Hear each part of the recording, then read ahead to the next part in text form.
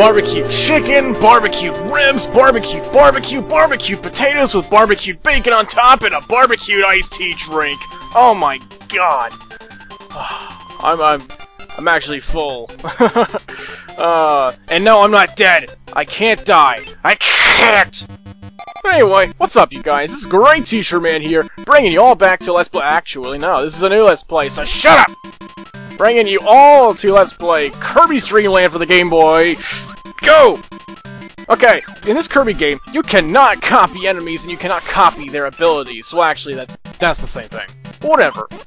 And in here, you'll have 2 medicine bottles, but I don't need them, so whatever.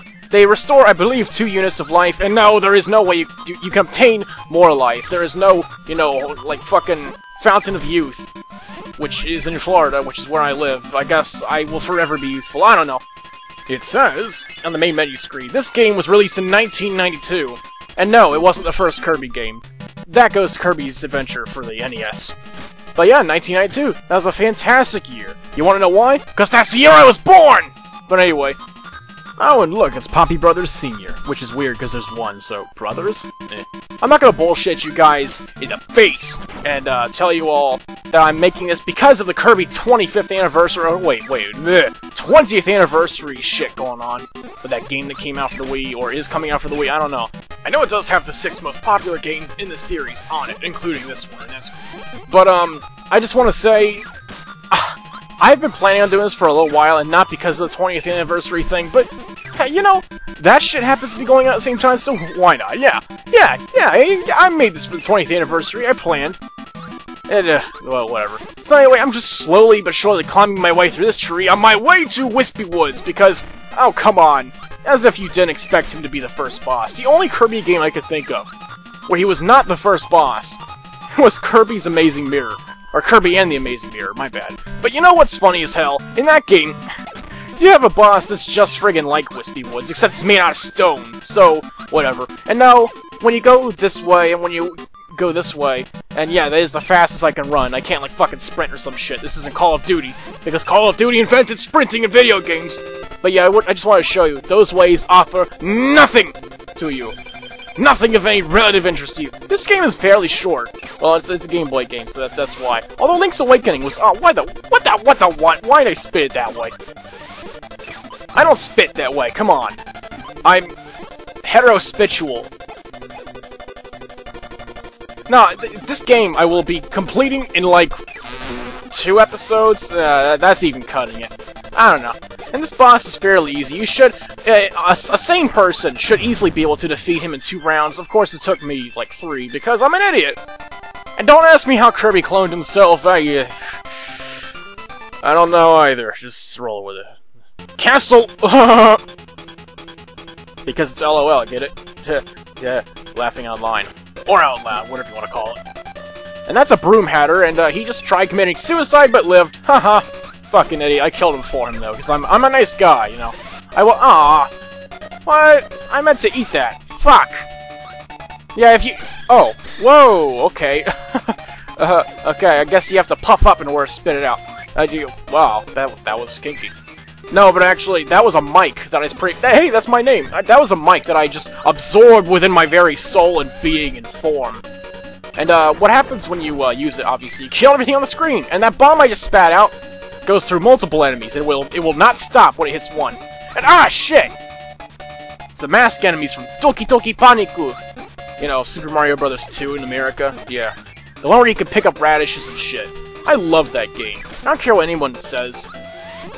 Like, I know a lot of people dislike Super Mario Bros. 2 in North America because it's odd. Like, it's nothing like any other Mario game. But you know what? It was only the 2nd traditional Super Mario Bros. Game in the series. I mean, it didn't really establish any kind of genre, or not genre, actually. It didn't establish any tradition yet. You can't establish a tradition if it's only the 2nd game in the series. I mean, maybe they were just trying shit out, you never know. Just look at Zelda 2. The Adventure of Link, or whatever the fuck it's called. That game is awesome, I think. It's hard as shit, yeah, not quite on Ninja Gaiden level, but it's challenging in a nice way. Like, if you know what the fuck you're doing, it ain't too bad. Like, you know what I mean? And that game, I mean, shit. it may as well be a completely different genre than the first Zelda game. But like I said, it was only the second game in the series, so whatever. Just no established tradition yet. Anyway, the reason why I told you all I'm not dead in the beginning of this episode is because, yeah, I've been absent quite a bit lately. I mean, there's been quite the gaps in time between my episodes lately. Like, my Yoshi's Island, I almost said my Super Yoshi Island brothers. Oh, that was close. My Yoshi's Island finale, for example, it took a little while to make and release, but that was mostly due to technical issues. But stuff has been happening in my life lately that I guess you could say I've been kind of occupied, and here's ha ha ha and ah shit! Lo lo lo and la la la, that's what I wanted to say. But yeah, that's not the way to do it, damn you! You stoop. What? Wow. Okay, what I'm trying to do here is, okay, well I killed Lololo, and La La La is the only, she is the sole survivor, and the reason you can tell it's a girl, La La La, is because of that little ribbon in her hair. Yep, they took the Pac-Man approach. It's a female because there's a ribbon in her hair. What hair? Shit. I missed. I don't even know what those things are that they're pushing. Like, are they fucking factory workers? Are they ice cubes? Are they, like, boxes full of all the corpses of all the people they've murdered and raped? I don't even know. And Kirby just went and cloned himself again. Jesus Christ. Float islands! The fuck did he just fish out of the water? Jeez, dude. Don't fish in the canals. That's dirty. Jeez. I mean, God. Well, I don't know. Maybe you can find some good old catfish in the canals. I don't know. We're already on to the third world. Like I said, oh shit. Yeah, be sure to grab those bombs before they blow, because when they blow, you'll get hit. And when you get hit, you'll take damage. And when you take damage, whatever. Another thing I wanted to discuss, yeah, there is a bit of a score system in this game, as you'll notice. You know, SC, shit, above my life. And what although I don't have a life, so I don't know why. Squids flying through the air? What the that score pretty much, it's not really there for a real reason. Oh yeah, I love that. It's so satisfying to kill enemies with a mic! Because that's my name. It's like I just grab my name in a fighting game and just pummel people with it. Yeah, you know, kind of like the special ability of that one guy, what's his name, Deadpool, from that one game, Ultimate Monkeys vs. Captains 3. He just rips his health bar right off the screen, not his name, but his health bar, and just beats the shit out of people with it. When you fly up here, stick to the right because of that. Yeah, that's why. You don't want to get anybody's nuts in your face. That would be, fairly concernable. What is that even a word? Whatever. So, in case you haven't noticed, yeah, this whole game so far seems to be somewhat loosely based off of the very first sub-game of Kirby Superstar, my favorite Kirby game. Well, you know, Kirby's Return to Dreamland is also fairly well made. Fairly well made. Bullshit, that game is very well made. Shut up! That game is awesome. And unlike, you know, Kirby Superstar, we do not have to fight, Chili the Frostman, or what the fuck they're called, Frosty, I don't know, Wendy's, I don't know. You're not gonna fight one of those guys down there. You fought a Gordo instead. Although, really, you don't fight Gordo, so that was kind of a half-assed statement. And don't you just love these little, what are they called? Kabukis, I think they're called? They just fucking teleport all over the place. Just like in any other Kirby game. Yeah. Keep going along here. Oh yeah. You know, I don't think I really told you guys about it in the second world, but this thing right here that I picked up in that world, if you recall, once this thing stops shooting, God, spicy curry. Yeah, you probably know this shit very well from Brawl. I love this ability. It's so badass, and the theme is pretty addictable, too. I don't know. It's fun. You can annihilate everything in the world with it. So just go down here. I like how when it wears off when you go in water. I like that. It makes sense. But what I don't think makes sense is the fact that it sounds like you got hit when you get rid of it by doing that. Like, did you hear that sound effect just now? You go in the water with spicy curry in your ass, or I'm sorry, your mouth. I don't know. Kirby has an ass for a mouth. When you go in the water, it's like you just got hurt. Oh, this is cool. Watch this. This is how we get to the other part of this world. We go into a whale's blowhole, and he blows us. Out of him! Pretty much fight your way this way, and by fight your way I mean like annihilate 2 enemies with ease. Whatever. And yeah! I don't really know what this thing is called, but I'm gonna blow it up. And by blow it up I mean I'm going to have sex with it. But anyway. Yeah, it's pretty much shooting these cannonballs all over the place, no big deal. Sometimes he'll like, freak out, have a seizure, and, like, hurtle towards you like that. Nothing to really, how'd I put it earlier? Nothing too concernable. Yeah, there we go. Not sure if you can deal damage to it by shooting the cannon itself, but, that's the smallest part of the enemy in general, so it's not like you're gonna be in a bit of a pickle over that, so to speak. Bubbly assholes! Stage 4. What the hell's going on in that cloud? Oh my god, it was an orgy. Okay, so we're gonna get our ass across this stage. This is where things start to pick up a wee bit in difficulty. And what the hell did I just eat?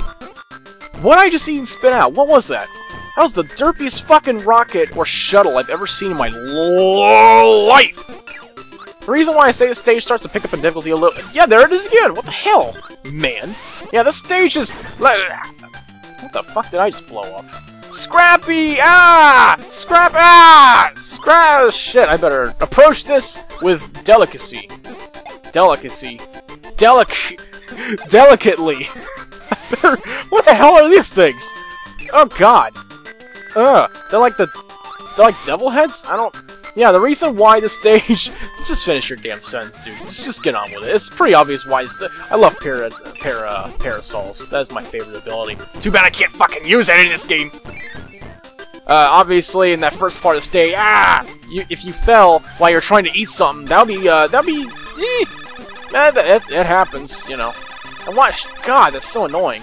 Yeah, sorry if there are little spurts of lag here and there. Spurts, yeah, it's because, you know, the Game Boy obviously couldn't handle all this shit attacking you all at once.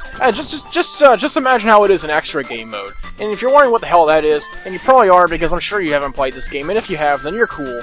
Or warm, I don't know. Once you beat the game, you get a code of sorts. Kind of like the hardest difficulty in Tetris Attack, or any other NES game I can think of, really.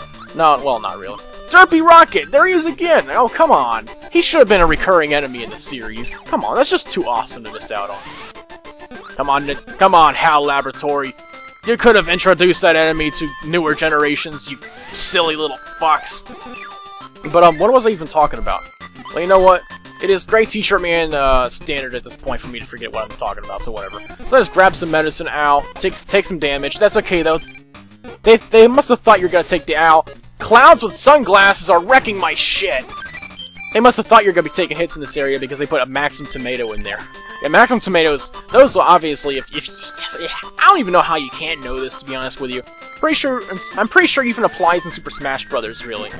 Yeah, you will be fucking, like, you'll be set when you find a Maximum Tomato. You restore all your life. And this is like Kracko before he, or Crack-Ho, I'm sorry, before he transforms, and I'm approaching this all wrong. See, this guy is actually fairly simple. All you gotta do is just wait for him to shit a little guy out, and then grab the little guy, and then shit him out at him, so that you can shit on him with shit that he shat out at you, because you're shit to him. Get it? I don't. So we're gonna take a star, because we're a superstar, and we're gonna, I guess, go to the heavens above? Pierce them? I don't know. Yeah, you know, that's another standard of mine, to make a good and logon reference in every fucking video I make. Whatever. So pretty much just drill your way through here. There it is again. And, oh, Maximum Tomato! Fuck those medicines. I have a tomato. Ow! Okay. It's pretty much just... God, I'm sounding really obnoxious this episode. Just pretty much fly your way across those spikes. And if you remember in Superstar, yeah, if you fell down here, there'd be something down here, and a little platform to catch your fall, as long as you got away from it in time, because it would disappear after a second. But it's not there this time. Level design was a wee bit better in that game, obviously. And like I said, this game only really applies to the first sub-game of that one. The fucking... Oh, I forget what it's called. It's the first one that you can ever do in that game. Whatever. It's like the one difficulty one. Yeah, you know what I mean. Whatever.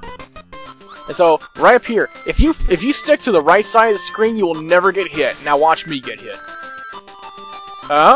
See? I did not even doubt myself at all. See, you never get hit. Now, that is the door that leads to Crack-Ho, the boss. But before we do that, let's fly into this moon, just like in Superstar. Like, you know how if you fly up past the falling bear thing, you'll go into a secret door? Yeah, well, pretty much that. The exact same in this. That's very interesting how they kind of took the level design from this game and kind of pasted it in a wee bit in that one, but that's alright, you know, I love HAL, they're fucking awesome. HAL has made a lot of great games. I mean, just think about it. HAL was very powerful back in the day. Especially Rareware, of course. Everybody, like, when you think of an N64, you will think of at least one of Rareware's games.